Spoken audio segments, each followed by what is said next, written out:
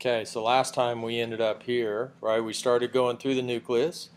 We went through a few of these slides, talked about the basic background of gene expression, went through some terminology, right? We said transcription versus translation, both related to gene expression. We went through this in probably enough detail. Went through this slide, this is basically where we stopped, right? Okay. And I said you should know some of the specific differences between RNA and DNA. Remember, in here, spelling's important. So if you need to, practice spelling things. How many of you guys consider yourself to be good at spelling? Okay. Some of us have to practice at it. Some people got it from their parents, right? It's really not that fair. But next step in this is kind of the genetic code.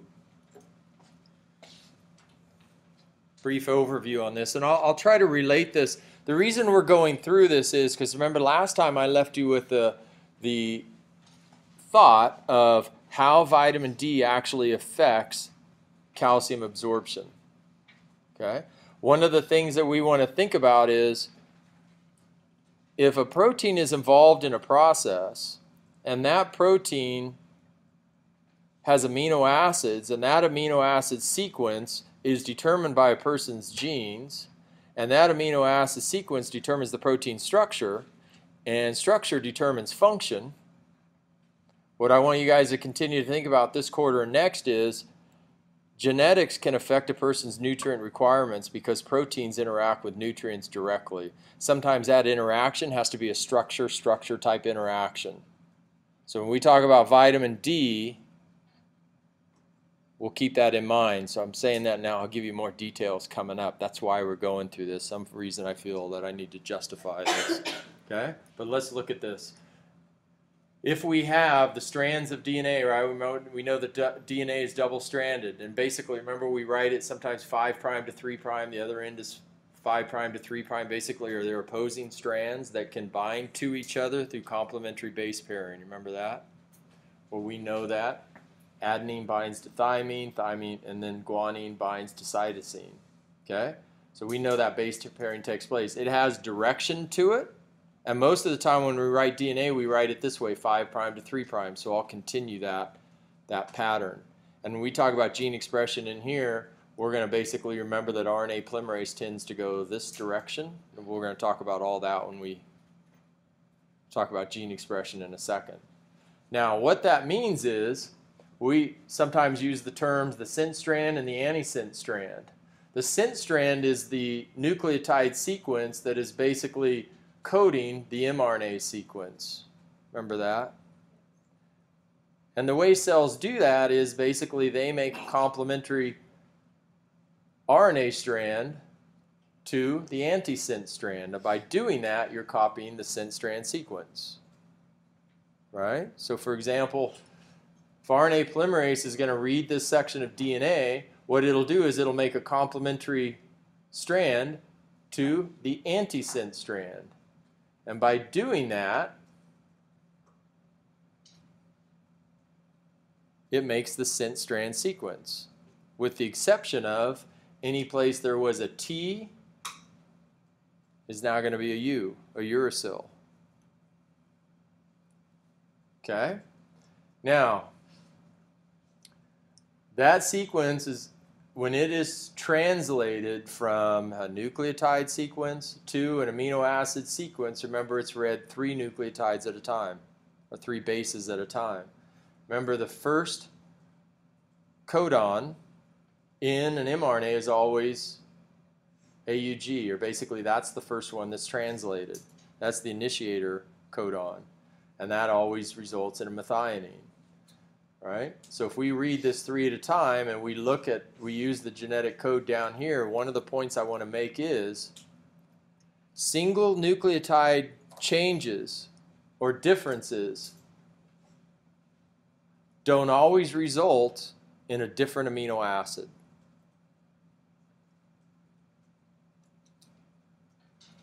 So we can say the redundancy in the genetic code is such that a single change in a nucleotide does not always change the amino acid in the protein.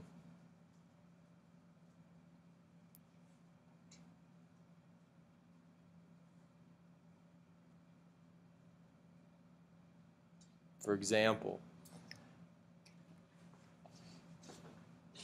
let's look right here, GCU.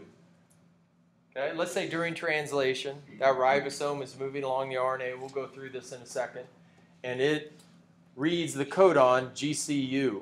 Now let's say, for example, in this particular gene, the codon that I have is GCU. The codon that all of you have is GCC. There's a single nucleotide difference between my codon and yours. My gene sequence is slightly different than yours. Is that a big deal in this case? Well, in this case, it doesn't put in a different amino acid. So the amino acid alanine is going to be in my protein and yours. So overall, we can say as far as the protein structure, no difference. Now, let's say, for example, my codon is GCU, yours is GAU. There's a single nucleotide difference. Does it change the amino acid? In this case, it does. Okay? So in this case, I would have an alanine here in the protein. You would have, it's not aspirin, what's that stand for? Aspartic acid, also known as aspartate, right? Same thing. So what does that mean? Well, you know the thing that makes these differences, they're side chain. They're R group, right? You guys might not remember this, but the side chain, the R group of alanine is, oops, that was going to be over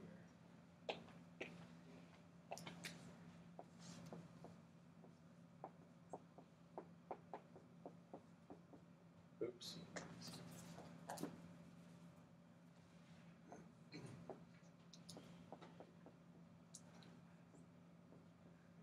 It's a methyl group for alanine. Okay? What is it for aspartic acid? Well, it's an acid.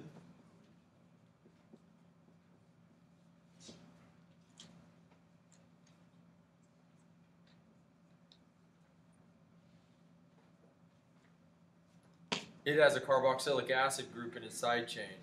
Is that a difference? Yeah. Alanine is relatively ambiguous. Not much of a characteristic here. Maybe a little bit hydrophobic, but not really. This is charged. So this is polar. So that can mean a big difference in a protein if this is a critical location in that protein structure. Single nucleotide can make a significant difference in a protein. Okay? So this protein structure can be altered because of that. That means in my cells, the protein that results from this gene might be slightly different than the structure of yours. Now, if this protein interacts with a nutrient, that might mean that those interactions with the nutrients are slightly different. If that nutrient is doing something like driving gene expression, it can mean that the levels of gene expression from a particular gene might be different. And that can change our metabolism, and it can also affect things like our nutrient requirements. Okay? So I'm going to give you bits and pieces of this as we go, so keep that in mind. You know all that stuff about genetics and nucleotides and the Human Genome Project and everything? It's not so much that the bases are different as much as the effects on proteins. So let's keep in mind as we go through this what's going on there. So now a little bit more background.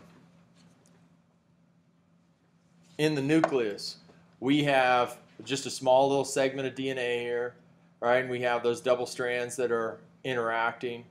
And what's holding these, if this is the kind of the backbone, remember you've seen these before, and if this is supposed to represent a base, and this is another base that it's base paired with, what kind of interactions are holding these together?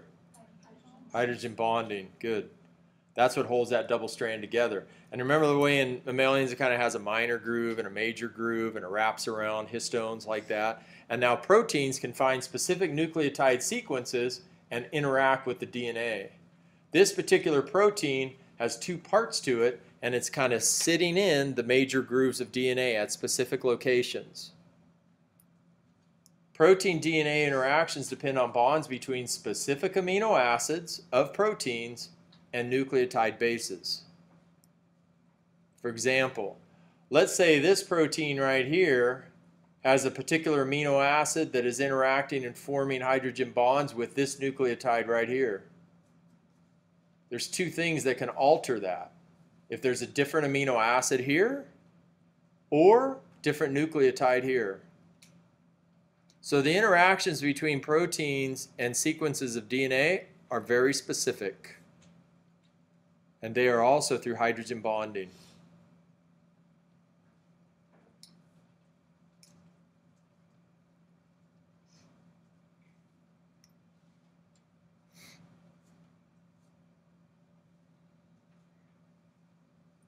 Okay. So a change in the protein shape can alter protein-DNA interactions. It's not always because of genetics, it can be because of other things as well. See the way the shape of this protein kind of lends itself to reaching in? Remember zinc fingers? Did you guys talk about any of that? Wow. Life without zinc fingers, okay? There's parts of proteins that specifically kind of reach into parts of DNA. And sometimes this protein is first activated or inactivated by other molecules. And that can alter the protein shape so it can actually reach in there or it can't. So we'll talk about that. For example, some proteins rely on nutrients to change their structure or shape, and that allows them to bind DNA. So imagine this protein here that if a specific nutrient is lacking, the shape of the protein has a structure, it can't interact with DNA. Okay? So a little bit more background, and then I'm going to give you specifics of this little inset right here.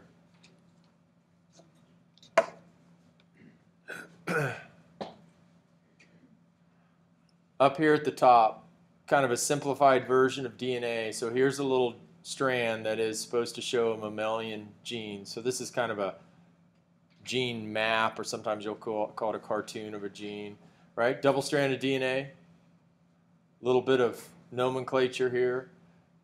This little arrow right here, if this is an exon, what does this little +1 in the arrow mean? You heard this before?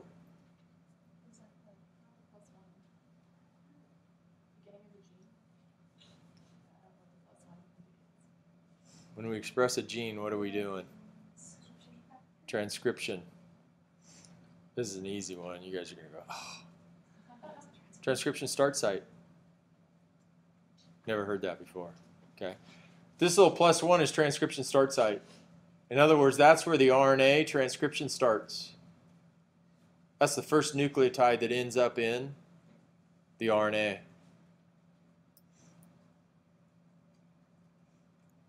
So in the lab, for example, this is not as big a deal as it used to be, but back in the day when I was in the lab more, what we used to try to do is get sequences in gene bank. Man, when you did that, you were pretty cool. Boom, submit a sequence to gene bank. And so when we would do that, one of the things is you would clone a piece of DNA and you'd start sequencing it. If it's part of a gene, what are you looking for? You're looking for transcription start site. Why? Because you know upstream of that is the promoter region. Okay? So we have, for example, transcription start site here. Upstream of that is the promoter. So this is promoter region through here. Have you heard that term? We talked about that last time. More specifically, sometimes you call it the proximal promoter. They have a promoter proximal element.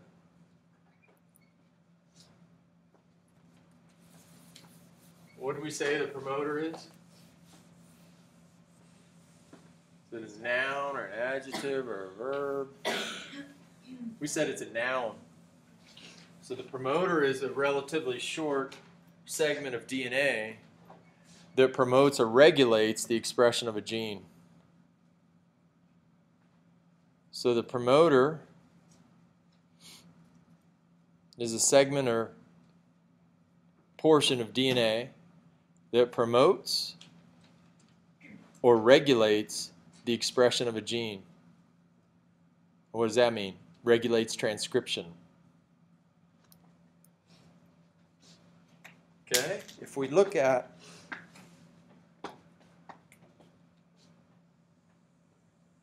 some of the other things that are there, say yellow box right there, that minus 30 means that's relative to the transcription start site. That's approximately 30 nucleotides upstream. And why do we say upstream? Because when we write DNA like this, have you guys drawn these out before in any classes? When you draw out a piece of DNA like that, basically we have two strands. The top strand is the 5' to 3'. So anything 5' is upstream. So generally when we write this, we're assuming transcription is going to occur this way, left to right. So this is upstream. Okay? Minus 30 is shown right there. So I'm going to draw some of this out. I'm going to say here's my plus 1. Here's my minus 30. Have you heard of this? Hopefully you have. Tata box. What does that mean? Why do they call it Tata? Because it's generally a repeating sequence of TA. And there's usually about 8 or 10 nucleotides that have a specific TA type sequence. So we're going to say the Tata box is a nucleotide sequence that's found in approximately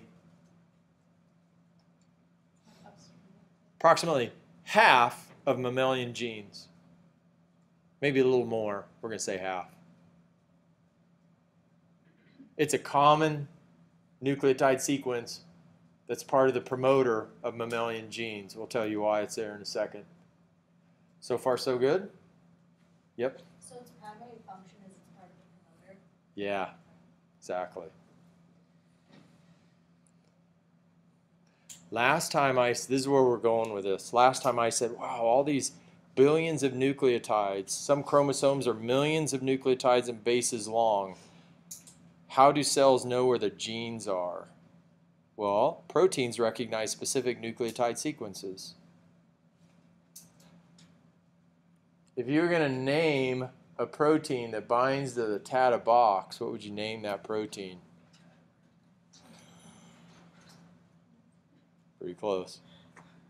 This is ingenious. The Tata binding protein. Right? That's stuff you just can't make up. Okay? So what happens is this protein that binds that is called the Tata binding protein. Right? Has a structure that's looking for specific nucleotide sequences. In this case, it's that TA repeat. Now, what are these other things? These like brown or orange rectangles. These are promoter elements. A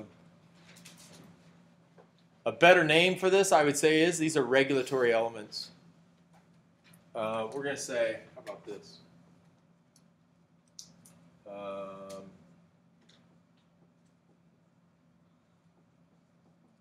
So is that proximal promoters and the one at like negative 200 or minus 200? Yeah, the proximal promoters are usually a few hundred nucleotides long.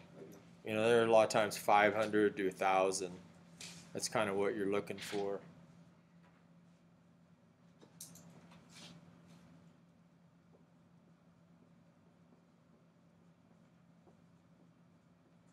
What's an element? I'll say phosphorus or calcium or something. What's an element in this case? Have you heard that before?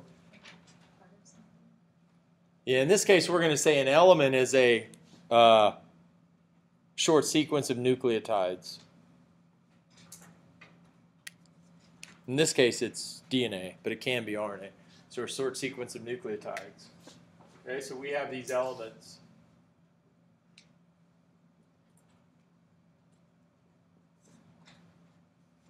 Come back to that in a second. Remember here we have exons. Here's an exon, here's an intron, exon, intron. This is a little bit different. We're gonna, for now, we're going to ignore these kind of green regions. Those are enhancer regions. They affect gene expression in some ways. We're gonna blow past that right now. Okay? Now, remember when we have exons and introns, remember the difference? What's an exon?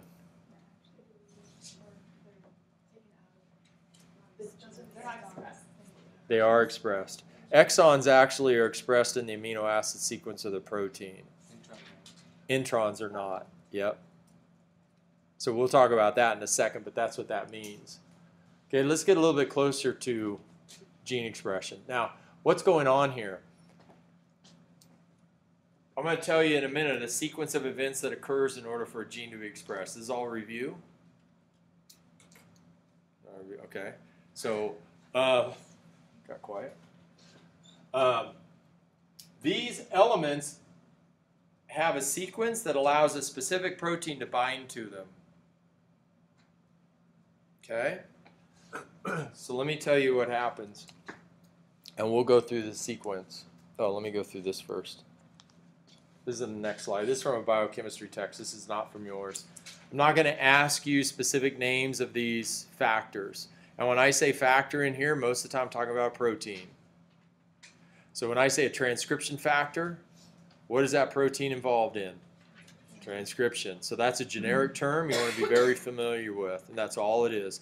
Transcription factor is a protein that is involved in transcription, in the transcription process. So let's look at this. Here we have, for example, a sequence of DNA, the TATA box. In the first step of this, we have TATA binding protein that's recognizing TATA box, binding to it. Okay? That initiates other transcription factors to binding to this DNA. Okay? So you don't have to write this down yet, but let's go through this. So for example, transcription factor 2B comes in, binds TATA binding protein and DNA. And now in this case, and this is really simplified, a few other proteins are binding to the DNA. They eventually recruit pol 2. What's that stand for? Polymerase. What's the name in front of that? RNA polymerase. RNA polymerase 2 is the enzyme in mammalians that makes RNA that is translated. Okay? So more on that in a second. So now what happens is RNA polymerase comes in, a few more proteins, transcription factors basically join the party, the transcription party. Everybody assembles, and then towards the end of this slide, RNA polymerase takes off. Starts going through the gene, synthesizing an RNA molecule, melting the DNA as it does, incorporating the correct nucleotides in order to make that RNA. And where's all this occurring in the cell? Nucleus. Okay? So a good habit in this class is look at the detail and stand back and think, okay, what's the big picture? So we're doing gene transcription in the nucleus of a cell. What kind of cell? Could be almost any cell that can do transcription. Okay? So now let's look at this. I have a question. Uh-huh. If mitochondria makes its own DNA, why does it need DNA from the nucleus then? Why doesn't it just make everything? Part of it has to do when cells divide, right? They split their nucleus, and when they initially do that, they don't necessarily bring mitochondria along for the ride. So when they make a new cell, they'll synthesize new mitochondria. So part of it has to do with cell division. Let's look at this. Promoter region. Here's our gene sequence. This is the assembly of transcription factors on the promoter region. So each one of those little circles represents a different transcription factor. And then RNA polymerase comes in. And then transcription occurs. Okay? So let's go through and let's specifically describe the steps in this process. Okay? Step 1 in transcription.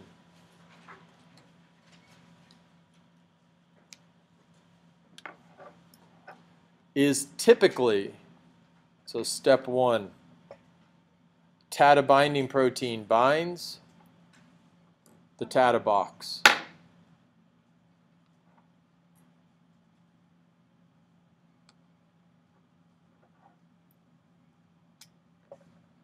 TATA binding protein facilitates or helps recruit other transcription factors.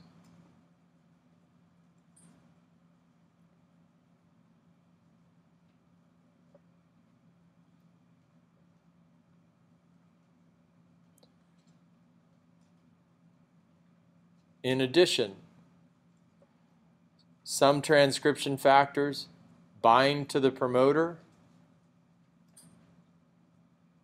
without the assistance of TATA binding protein. So some transcription factors can bind the promoter without the assistance of TATA binding protein.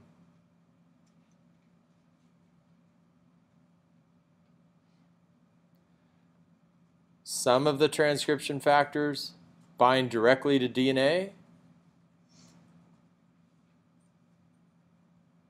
while others bind other transcription factors.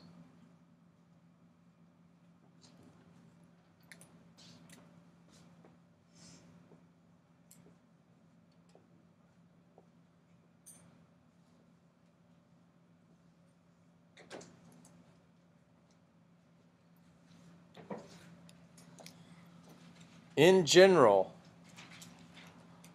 approximately 25 to 50 general transcription factors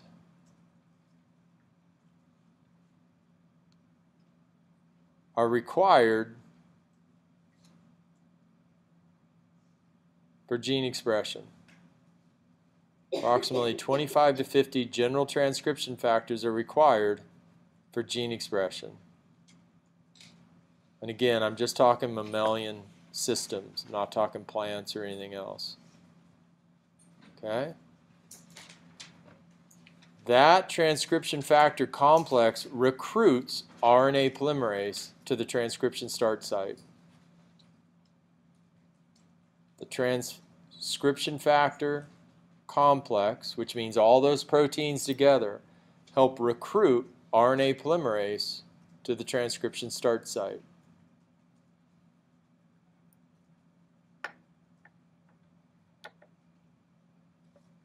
The proteins are required because RNA polymerase II does not recognize specific nucleotide sequences.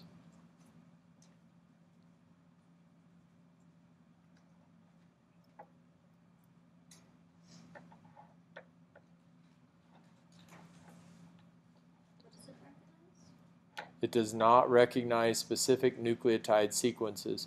In other words, RNA polymerase can't really find the promoter by itself. So other proteins interact with RNA polymerase, recruit it to the proper location. Once RNA polymerase is at the transcription start site, it can be released by the protein factors, almost all of them. We're going to simplify it. Once RNA polymerase attaches to DNA at transcription start site, it can transcribe through the gene. And that little movie that I put online is kind of cool because it shows, that's what that's actually showing. It shows RNA polymerase running through a double-stranded DNA. It's melting it as it goes through it, and it's incorporating nucleotides in order to make that RNA, and then the RNA is coming out of the top of it. Okay, so if you watch that, that's what that's showing, that's transcription. You'll see the protein start to assemble. Here comes polymerase. Then there's kind of a releasing factor that comes in, allows RNA polymerase to run through that gene. It starts running through it unbelievably fast. Okay? So you said there was RNA polymerase and RNA polymerase 2? The one we're talking about in this is RNA polymerase 2. Okay. Yeah. Would it be correct to say that RNA polymerase doesn't need the TATA binding protein to find the... It does. In a lot of genes, it does. It's dependent upon TATA binding protein. It doesn't need a specific nucleotide sequence. Okay. Yeah. The reason is because these other proteins, so if we look at this,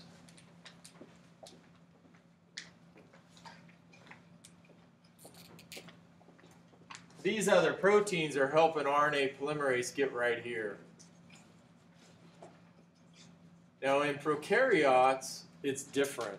In prokaryotes, RNA polymerase recognizes nucleotide sequences, but in mammalian systems it doesn't. So it's relying on these other proteins. And I said before, these other proteins, we're going to call them general transcription factors.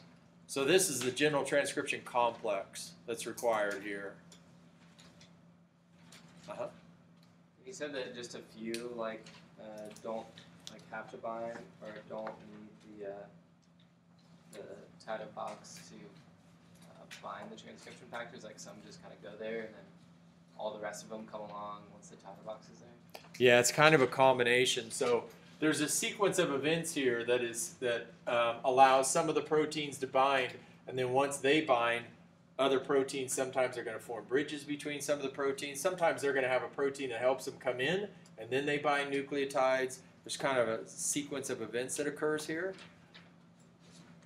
And when you do these experiments, you can actually figure out which of these are binding to the DNA and which of them are binding other proteins. And as part of this is called, the slang as you call promoter bashing, where you're trying to characterize where the elements are and what's binding to them. And a lot of these transcription factors are used on lots of different genes, so you see the same proteins kind of over and over again for general transcription. Okay? So then RNA polymerase runs through this, and we end up with an RNA.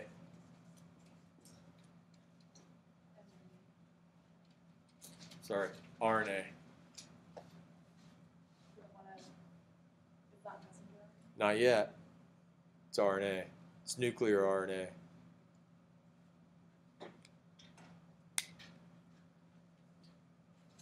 you're referring to the complex as a whole, is that just the factors, or does that include the TATA binding protein? Includes that one as well. Yep. That's a transcription factor. TATA binding protein. Pretty general? Is that okay? Okay. So you want to be able to explain that. Now,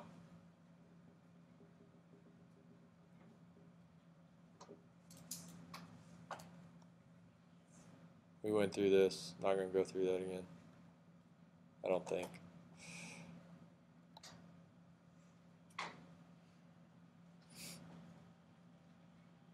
Okay. RNA's made, transcribed. And you guys remember this? And remember this is the nucleus, NC nucleus.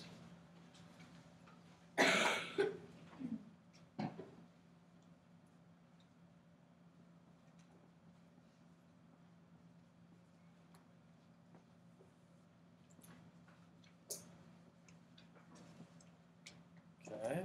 Once that RNA is made, it goes through various processes.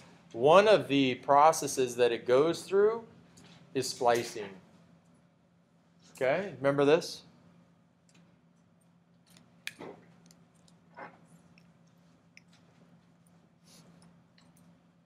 Here's the gene, exons, introns, shown here. Following transcription, we have nuclear RNA. In other words, all these introns and exons that are here were all transcribed.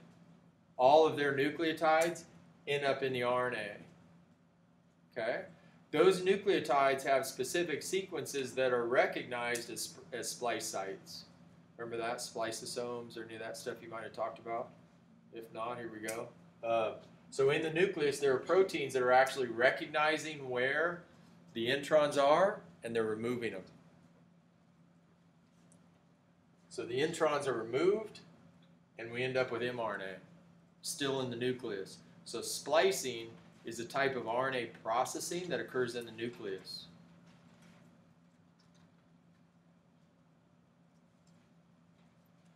We ready for translation?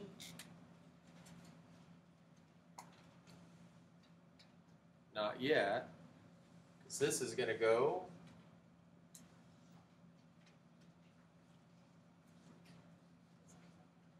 into the cytosol for translation to start.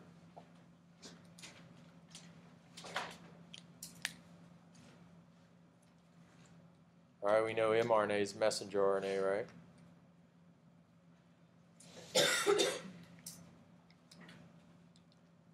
So So far, so good. Let's go a little bit farther. And then what we're going to do is we're going to come back to this, and I'm going to talk to you about regulation of gene expression. That's where it's going to get more, I'd say, interesting. So far, review. Let's go a few more minutes, and we'll take a break. Okay? Translation really quickly. So we went through the first part of this. We said transcription occurs in the nucleus. We have an RNA molecule. It says mature, so basically what they're trying to say is an mRNA molecule goes through the nuclear pores into the cytosol where translation starts. Remember, mRNA is a single-stranded molecule. It binds to, remember this sequence? So in the cytosol, mRNA binds to the small subunit of a ribosome. Remember that? And this is in the cytosol. So if this is mRNA, small subunit binds, and then what? Initiating codon for RNA, sorry, ribosomal RNA, sorry, tRNA. That's all the kinds of RNA there is, so I finally got it. All right, then what happens? Large subunit, and then, oops, more tRNAs come in. So that's what's happening here.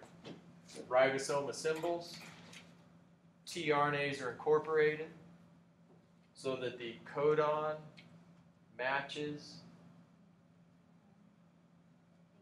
the anticodon. So the appropriate amino acid is incorporated. Remember that? Ribosome basically pulls the mRNA through. And as these tRNAs are next to each other, the ribosome has an enzyme that links the amino acids through peptide bonds.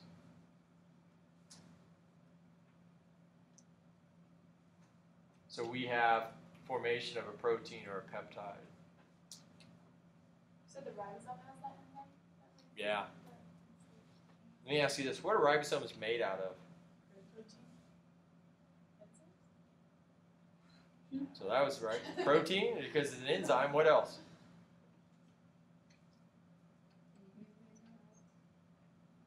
Ribosomal RNA. Right? So ribosomes are a combination of RNA and protein. They're these elaborate, I'd say, they're elaborate structures that basically allow this to happen. If you've ever seen like three-dimensional stuff of this, the ribosome has a specific shape so that tRNAs can come in, match the codon-anticodon. If it's not the right one, the ribosome ejects it basically until it gets the right one in there. Once it gets in there, there's an enzyme that's part of that ribosome structure, links the peptide. Now you have an empty tRNA that's basically expulsed from the ribosome, and the ribosome slides. It pulls the mRNA through, so it goes to the next codon. Unbelievably fast. If you're doing translation kind of stuff in the lab, it's amazing how fast new proteins can be made through that kind of weird, elaborate process, right?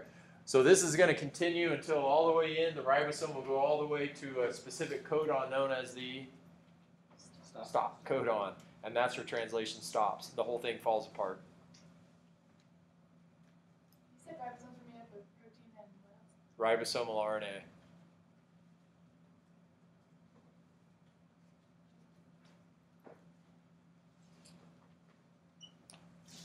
Another way of looking at this. All right, this is from 210. This is, I'll let you guys read through this, but read through this if you want. There's also, of course, a lot of stuff online if you want to look at the basics of translation. I used to have a link in here for basic kind of molecular biology, including translation. I don't think any students were looking at it, so I took it out of there, but you can find lots of stuff on this. So review that. You want to be able to describe to me the basics of translation, kind of just in the level of detail that I went through. I think you probably talk about that in biochemistry and probably 161, right? Bio 161? Okay.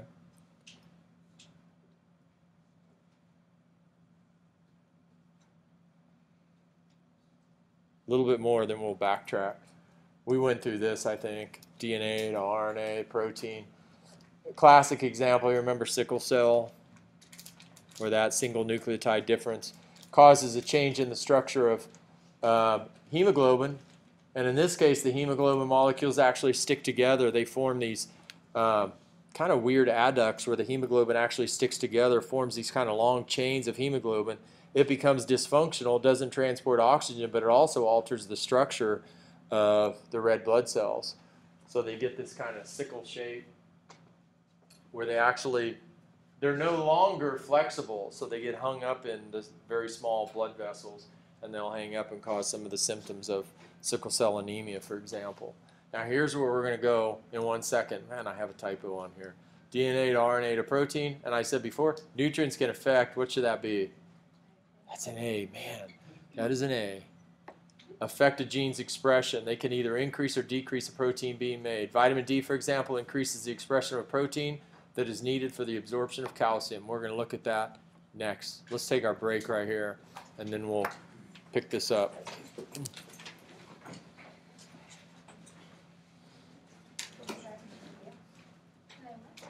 Can I ask you a question?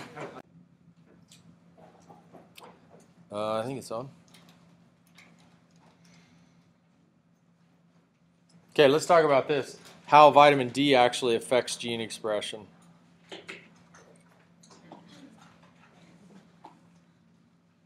Let's talk about this part of the diagram. I don't know why I do that. This right here. This little inset right here. And let's go through some nomenclature. This right here, VDR equals vitamin D receptor. VDR equals vitamin D receptor.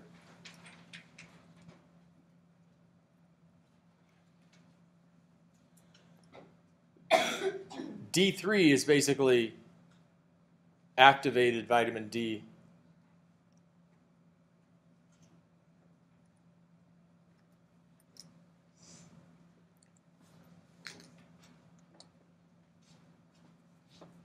RXR. Here's a good one.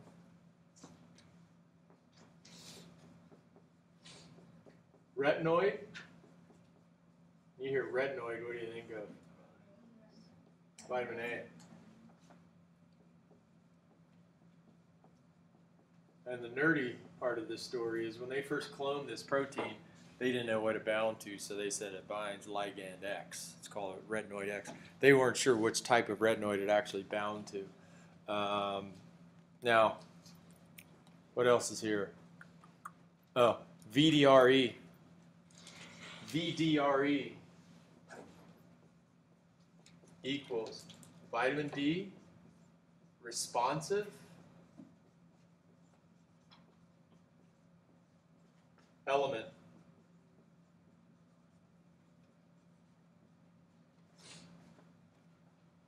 Okay, let's go through this. In this inset, what's happening is this part of the diagram is in the nucleus. Okay? So what happens is vitamin D enters the nucleus and then binds VDR. Vitamin D enters the nucleus and then binds VDR.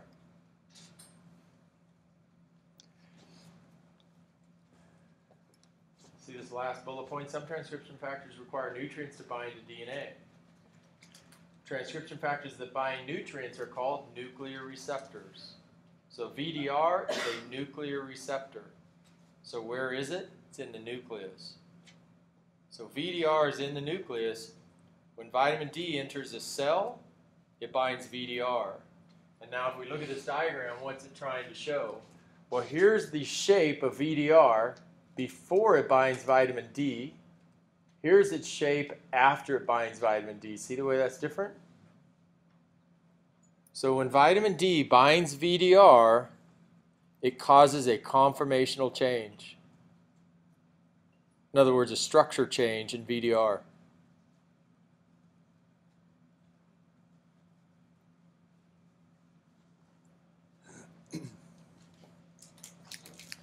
VDR then binds RXR.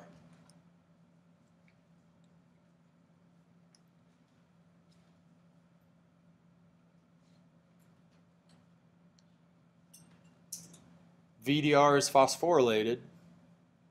Remember that? What does that mean? Phosphates are added. VDR is phosphorylated and then binds VDRE.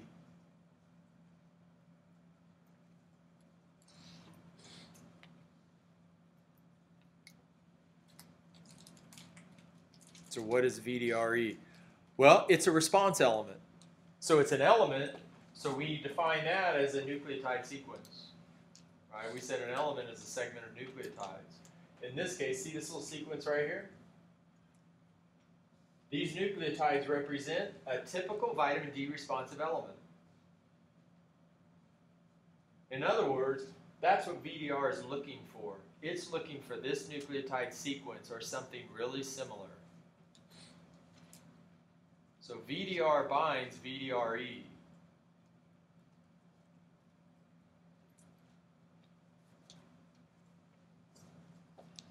VDR only binds VDRE.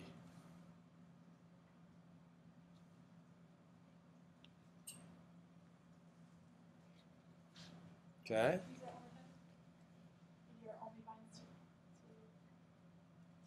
VDRE. Yep. So then once VDR is bound to VDRE, what happens? That's where we're going. So let's add this. Here's VDRE. Here's our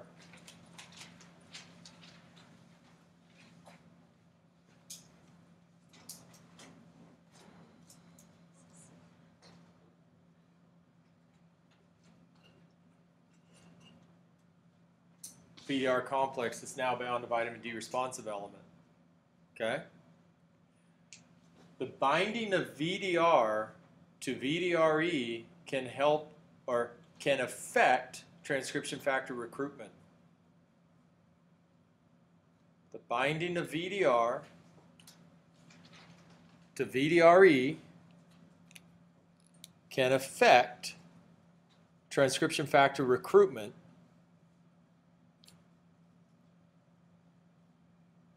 and consequently regulate transcription.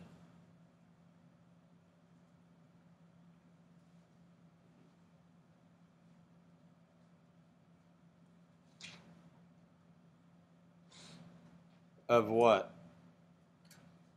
A specific gene.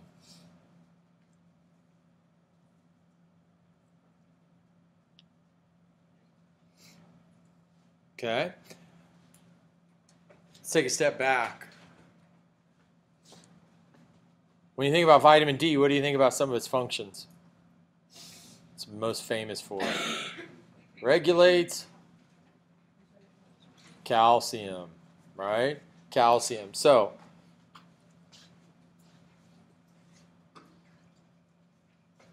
not all genes have VDREs. But genes that are regulated by vitamin D tend to have a VDRE. There's a lot of alphabet soup, right? That just makes sense. So even if you're not writing this, just that makes sense, right? So in other words, if I have a gene that needs to be regulated by vitamin D levels in the body, put VDRE in that promoter region of that gene. And now, as vitamin D becomes available, it can affect gene expression of that particular gene. Let's say I have a gene that has nothing to do with calcium, does not need to be regulated by vitamin D. No reason for VDRE to be in that promoter region. Okay? So when you start scanning the genome and the sequence of DNA, if, let's say, for example, I clone a gene and I'm sequencing that promoter region, if I find VDRE, what does that tell me? Probably involved in maybe calcium metabolism, or basically it needs to be regulated by vitamin D. Okay, so when you start searching this, that's one of the first things that they notice. Now, I won't go into the history of all of this, but I was there at some of the first seminars. When they started figuring this stuff out. And basically what they found out was if we have a particular gene and we grow cells in our lab, and now we take those cells and we measure the amount of RNA that's made from a specific gene, and we quantify that. Now we add activated vitamin D to that. What they found was that vitamin D responsive element, if they put that in front of a gene, or if they found it in front of a gene, it was drastically affected by the level of vitamin D. So what did they call it? Wow, that thing responds to vitamin D. Let's call it the vitamin D responsive element. Okay? So here's why it's important. Let's say, for example, we have VDR there, and now what can it do? Now VDR is there. Now maybe it allows another protein to bind to that, and now we can basically enhance the transcription factor assembly. Okay? So we call these general transcription factors. Right? VDRE is an example of a regulatory transcription factor. It's a regulatory transcription factor. VDR. VDR is the transcription factor. Now, what does that mean? Here's my example. Let's say, for example,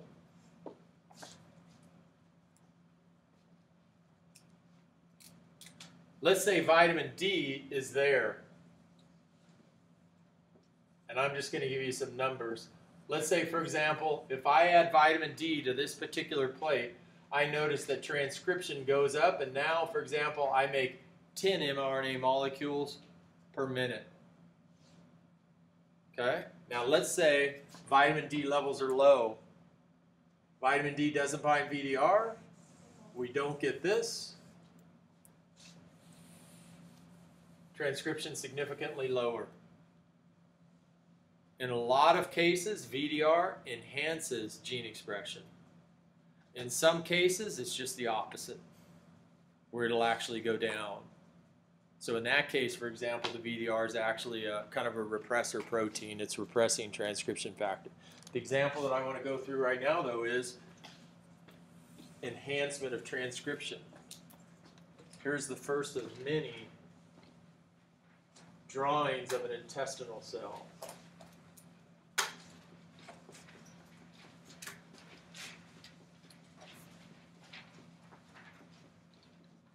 Brush border membrane. So what's here? We're going to say inside, yeah, lumen of the small intestine. So we're going to say small intestine. Sorry, you can't see this. What's over here? The blood. Specifically, portal vein.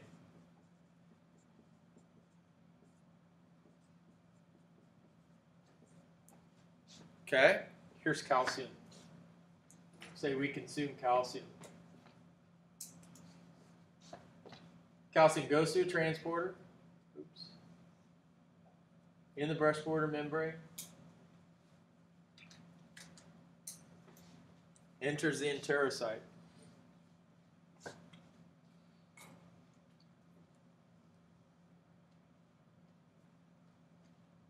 In the cytosol of the intestinal cell, binds a protein called, calcium's binding it, so they came up with the term calbindin.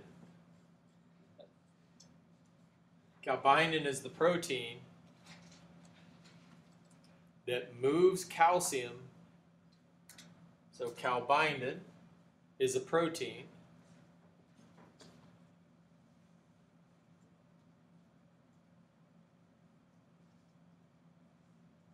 that moves calcium through the cytosol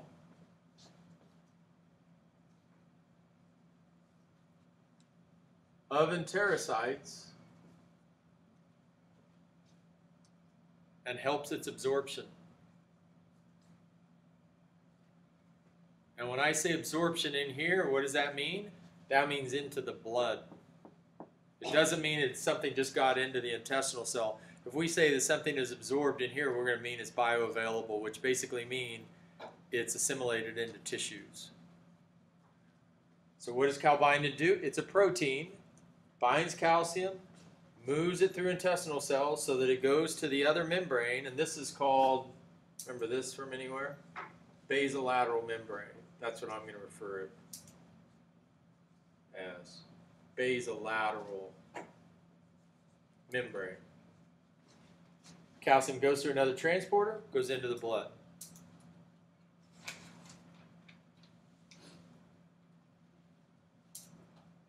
So in general, what does that mean? More calbindin you have, the more efficiently calcium is absorbed. The more calbindin that's in intestinal cells, the higher the efficiency of calcium absorption.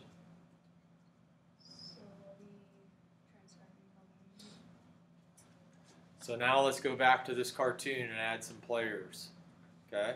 Let's go back to this, and we said before, we didn't really name this before. Now, what do you think vitamin D does to calbindin levels? Increases it. How does it do that? Just like what we described. So let's say, for example, here is VDR. Here's vitamin D bound to it. Here's RXR. This is phosphorylated. This helps assemble more transcription factors. That helps recruit RNA polymerase. And in this case, we can call this the calbindin gene.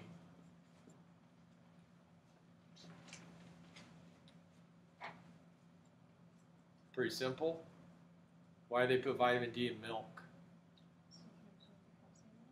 Because calcium's, milk is a good source of calcium, so you might as well put vitamin D in something that's a good source of calcium, right? So what happens? You consume the milk, the vitamin D that's in there, right? Most milk in the U.S. is fortified with vitamin D. The vitamin D goes into your blood, is activated, and then what does it do? The vitamin D eventually, we drew it like this before, goes into these intestinal cells, into the nucleus, binds VDR,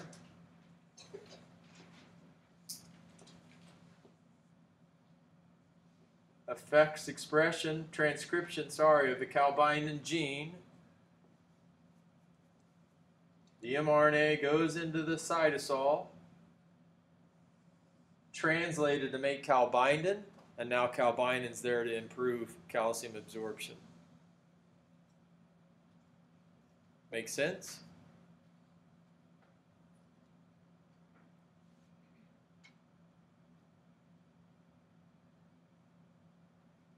Good there?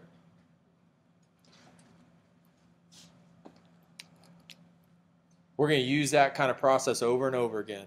Later on in the quarter, I'm going to say zinc regulates gene expression, and this is how. 329, I'm going to say this is how it regulates gene expression. So the thing to keep in mind is what happened here. There is a transcription factor called the nuclear receptor that binds the nutrient. That nutrient is affecting the shape of that protein and allowing it to bind DNA. That happens over and over again. Nutrients don't bind DNA, they bind proteins that then can bind DNA. Okay? What is NC? Nucleus. Oh. Good there? Let's look and find out how other proteins are kind of made. So now we're going to kind of move away from this. We'll come back to that later on a few cases. Let's pick up the secretory pathway of a protein. Okay? So that hopefully is recorded. If you have questions on that stuff, let me know. Now here's a process that I think is unique. I don't think you went through this in other classes, and this amazes me because you go through translation a couple times, but no one tells you that some proteins actually leave cells. They say, protein is made and the cytosol is translated, there you go. When actually probably 2/3 of proteins that are made in a cell actually don't stay in the cytosol. So that's what we're going to talk about now. This says not all newly synthesized proteins actually remain and function in the cytosol. For example, some proteins need to be transported to the nucleus, the mitochondria, or the lysosome, while others are actually secreted from a cell. For example, livers make a protein called albumin. Have you ever heard of that? Yeah. It's one of the most common proteins in your blood. Has a variety of functions. It's made in liver cells, and then liver cells put it into the blood. Isn't albumin also like the egg white protein? That's one of them, a type of albumin, yeah. The secretory pathway of proteins begins as a protein is targeted to the ER for co-translational insertion into the inside of the ER. After translation, segments of the ER actually bud off and translocate to the Golgi for further processing and preparation for export. That doesn't make any sense. Let's go through that in 1 second. We're going to follow up on that. So a little bit more about kind of cell biology. Remember the ER? Well, we have, here's the nucleus, and there's portions of the, especially the RER, that is associated really kind of around the nucleus. Remember the difference between rough endoplasmic reticulum and smooth? Ribosomes. What are the ribosomes doing there? Translation. Why are they there? I thought translation occurred in the cytosol. Yeah. Some proteins are actually made by ribosomes, and they're immediately inserted into the RER. So that's where we're going with this. So the ER is a network of membranous channels in the cytoplast or cytosol that kind of links the nucleus, Golgi, and plasma membrane. So it's an intracellular organelle. It's important for the synthesis of membrane lipids and proteins. The RER has ribosomes. It's more abundant in cells with high protein synthesis, for example. The RER is. It's the location of most cellular protein synthesis. So most cellular proteins go through the process that we're going to talk about right now. Most secretory proteins are those destined for other organelles. So some of them leave the cell. Some proteins actually go to other parts of the cell, and we'll describe all of that. This is a really important graphic, so we want to be able to go through step by step. Now, when I reviewed this textbook, the last couple editions, when I sent in my comments, I said, whatever you do, don't get rid of that.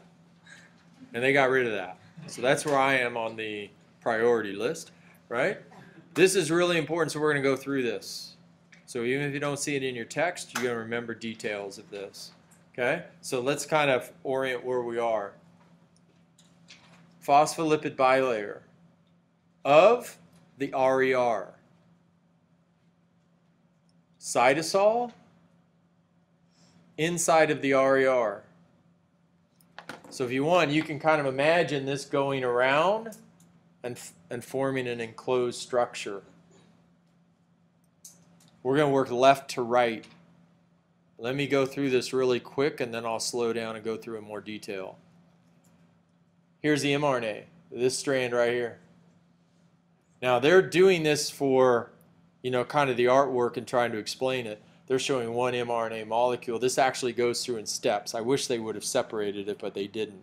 We can kind of break it into steps. A, B, C, D, going left to right. This little snowman is what? That's a ribosome. What's this? That's the protein that's being translated. So this is a peptide. Let's define these right now. SRP equals signal recognition protein. Signal recognition protein.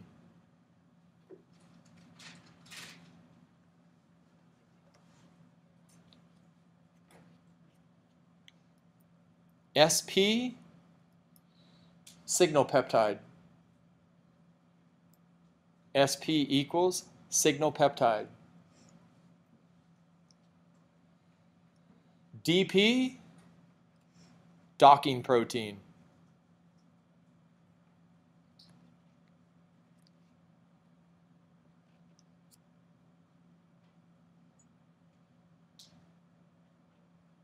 That's all the alphabet soup we have to do for now. Let's look at this real quick. As the protein is synthesized, it's inserted into the RER. So So keep that in mind.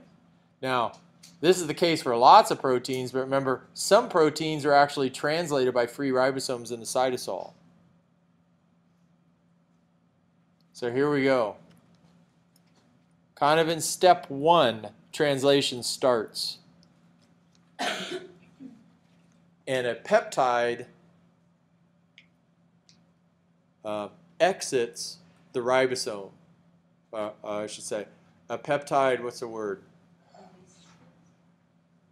Protrudes from the top of the ribosome. So in step 1, translation starts, and a peptide protrudes. How about extends? That sounds better, huh? Extends from the top of the ribosome.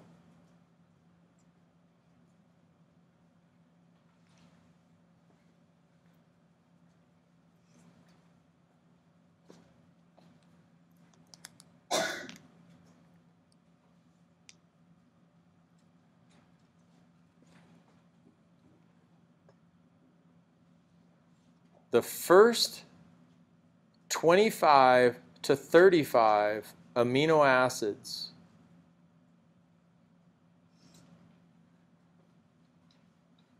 comprise the signal peptide.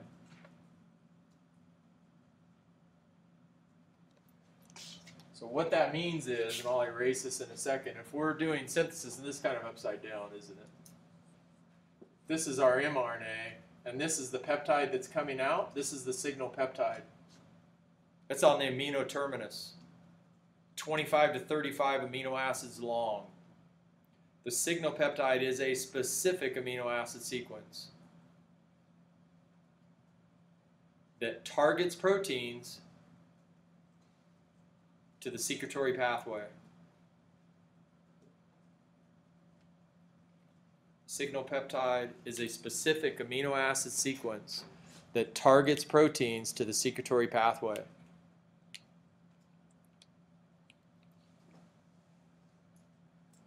Signal peptide is bound by SRP.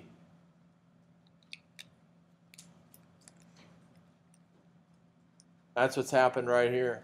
Signal peptide comes out, SRP recognizes that, binds to it. SRP moves the translation complex to the surface of the RER. So SRP moves the translation complex to the surface of the RER.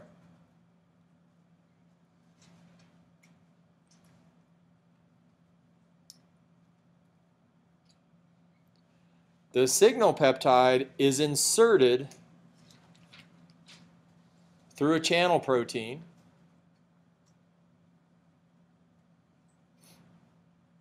towards the lumen of the RER.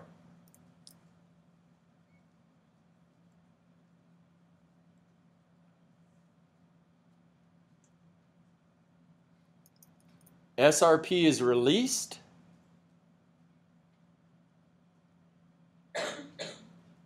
and can be reused.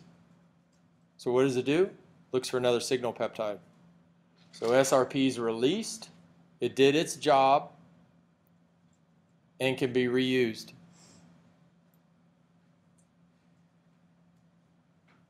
So the translation of the mRNA begins with the free ribosome, and then it moves to the surface of the RNA. Yeah, translation starts in the cytosol.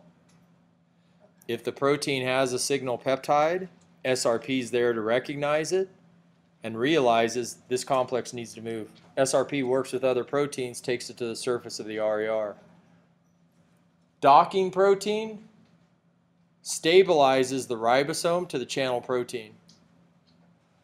Right? That name makes sense. Docking protein stabilizes the ribosome to a channel protein for translation. Can you say that again? Docking protein stabilizes the ribosome to the channel protein in the RER membrane. That's this guy right here.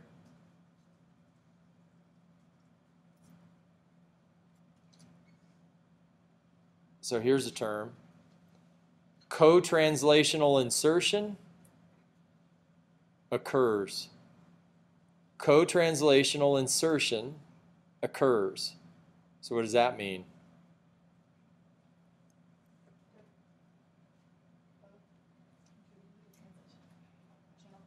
As translation continues, the protein's inserted into the RER. So co-translational insertion occurs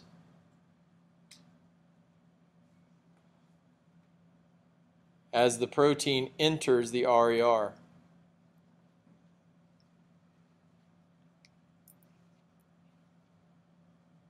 Make sense?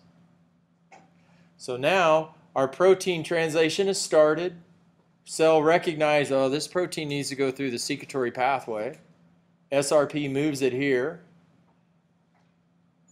The peptide goes through the channel protein. Docking protein now stabilizes the ribosome. Translation continues. Now the protein's going into the RER. Where's the ribosome? Still in the cytosol. Where's the mRNA? In the cytosol. Where's the protein going? Into the RER.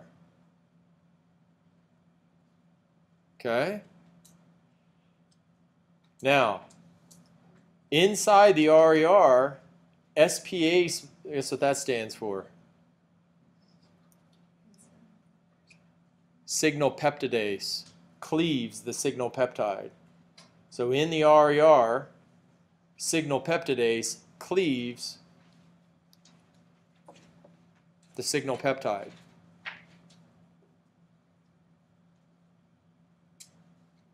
So it's removed. Is that okay? Yeah, it performed its function. Move translation complex to the RER.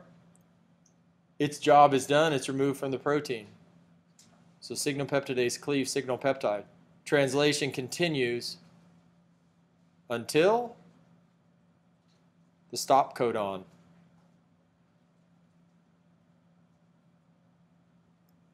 So here we have continual translation till the stop codon. Then what happens? We said before, once a ribosome hits that stop codon, disassembles.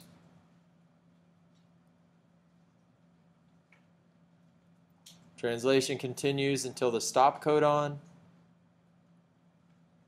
When the ribosome disassembles and the completed protein is in the RER.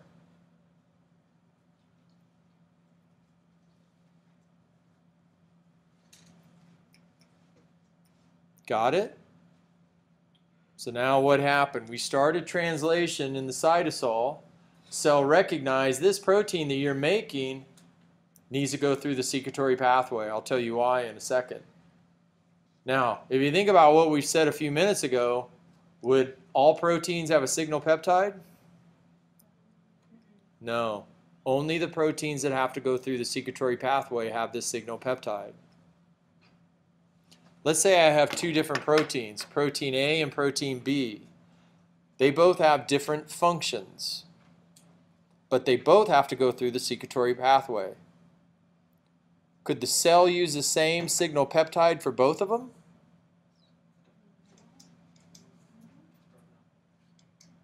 Yeah, isn't it reused? Yeah, it's kind of a generic sequence.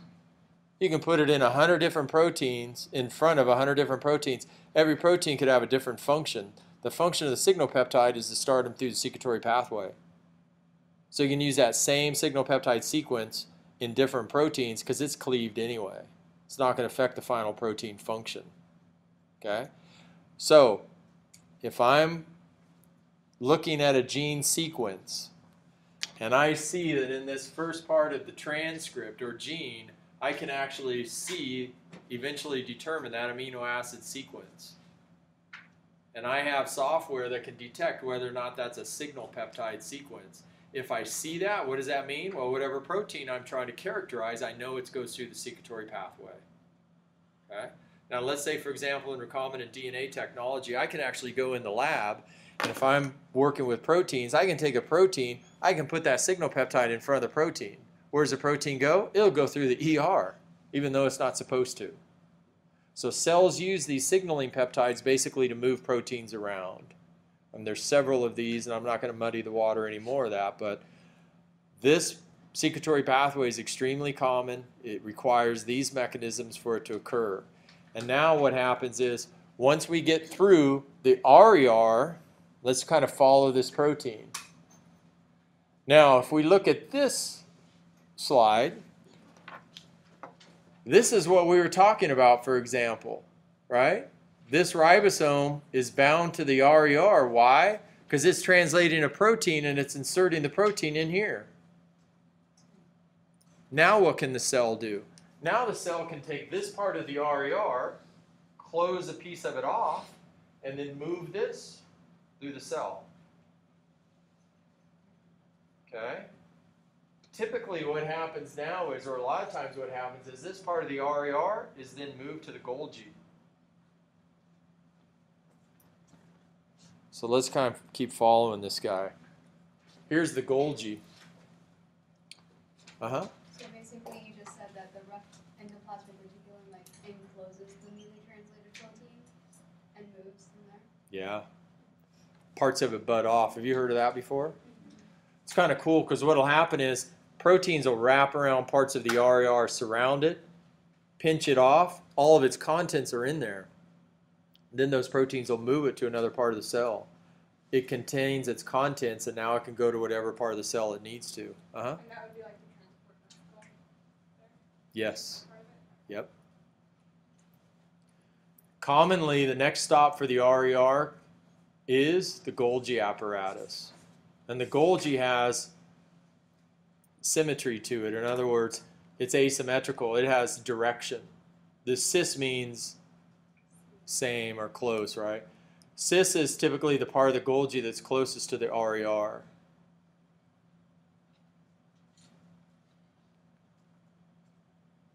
Trans means the part of the Golgi closest to the plasma membrane.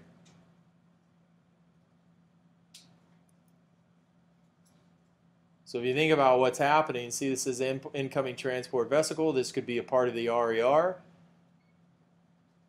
The cell can basically just push these together and they'll kind of meld together. They're both lipid bilayers. So what happens is, if you have two closed compartment systems and they come together, those plasma membranes will kind of fuse, and now the contents mix. So now what happens? Now we're inside what's called the Golgi.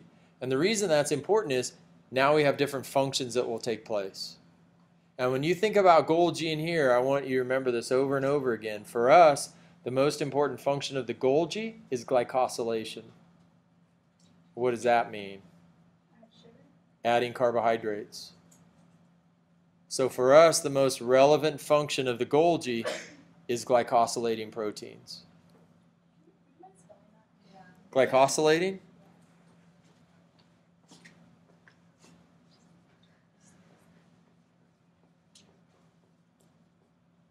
I'm going to say glycosylation. The addition of carbohydrate. In this case, it's to a protein. Okay? So now what happens is kind of similar to what happened in the RER. If, for example, these are proteins coming from the RER and then they fuse with the Golgi tends to move proteins from cis to trans. And as it does that, it's kind of budding off pieces and moving them along the Golgi, and as it's doing that, the protein's being processed. And one of the processes is glycosylation. Uh-huh. So is the Golgi like made up of budded pieces of the RER? Not always, but it's kind of distinct, and then parts of that mix. Yeah. The cell will actually send, Golgi glycosylation enzymes to the Golgi, and then they're basically in there, and then they mix with the RER that's coming in. Okay, so this constitutes the next step of protein sorting and trafficking for secretory proteins after the this should probably say RER. Uh-huh. What do you mean when you say the protein is being processed? Like it's full, because it's already been translated? Already translated. Protein processing can mean things like folding, glycosylation, maybe acetylation. different things that eventually cause that protein to have its correct structure to function. And sometimes carbohydrates are required for that. What did you say glycosylation was? The addition of carbohydrate.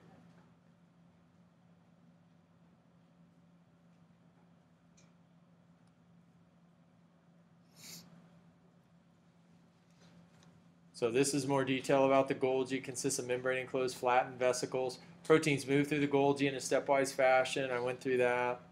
Cis-Golgi accepts newly synthesized proteins from the RER. Trans is the exit site from the Golgi. And we went through this. Glycosylation is a major function. Polysaccharides are added to proteins, making glycoproteins.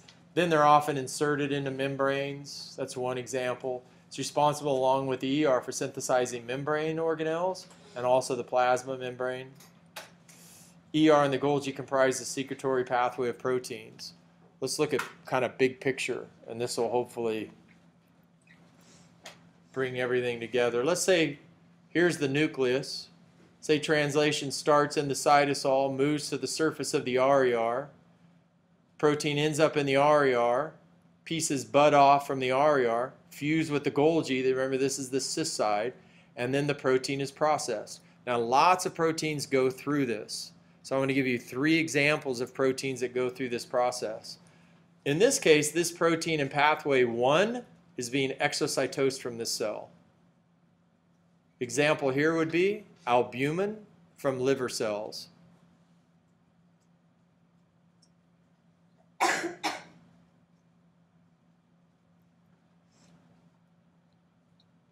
Pathway 2 is this is a integral membrane protein. This protein is going to remain in the membrane. What's an example of an integral membrane protein we talked about? Yeah, it could be a channel protein. How about GLUT? Remember GLUT? Glucose transporter embedded in the plasma membrane. So a good example here would be, we could say GLUT, or how about insulin receptor? That's how it gets there. Goes through the secretory pathway. So secretory pathway doesn't always mean the protein is completely secreted. In this case it does. In this case it means it's in the membrane. Look at pathway 3. In this case, proteins are being targeted to the lysosome. So in pathway 3, an example would be lysosomal enzymes. So if you think about it, how do those proteins, those enzymes get to the lysosome? Secretory pathway. The cell starts translating them, recognizes them as secretory pathway. They go through the RER, the Golgi, and then parts of the Golgi fuse with the lysosome, so the lysosomal enzymes end up in the lysosomes. That's how they get there. So for pathway 3, like the only reason why those proteins wouldn't have just been synthesized in the cytosol in the first place was because they needed like more processing in the Golgi, like acetylation or something. Yeah, that's a big part of it. Yeah, so appropriate processing can occur. Is the cell selective of those proteins, or is it just like preliminary? In general, it knows exactly where those proteins are supposed to go. Yeah. So protein trafficking, this is called, like moving them in particular, it's very specific overall. Yeah. Yep. So there is processing that occurs, just to clarify, like in the Golgi, it's not like in the smoothie or Golgi does it as well. Yeah. 'cause I Can was do thinking both. That, like Golgi was mainly just like the packaging and stuff, but it does do a little bit of processing as well. Yep. Yeah. Good? I think so. Okay. Okay, let me